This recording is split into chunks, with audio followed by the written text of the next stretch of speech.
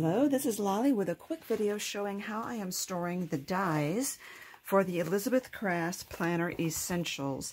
The dies are rather long and skinny, and I decided that I wanted all of those dies to be stored in one place by themselves instead of with my usual die storage.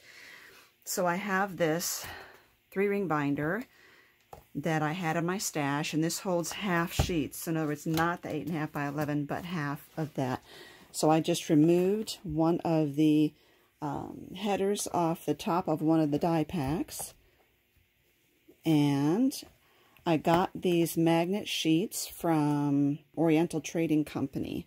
So they come in 8.5 by 11 size, and I cut them in half. And after that, I also had to just cut a sliver off of each one to get them to fit into these pockets really well. The page protectors I got from Amazon, and I will show you how I did it. I also cut the little tag off of each of the die sets and put them down here with the double-sided tape.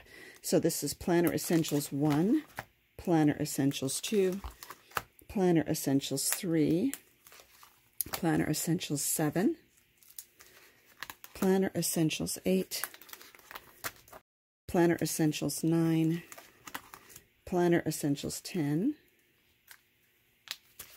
Planner Essentials 18, Planner Pocket 1, and then I just have 3 more of the magnet sheets in there ready to go.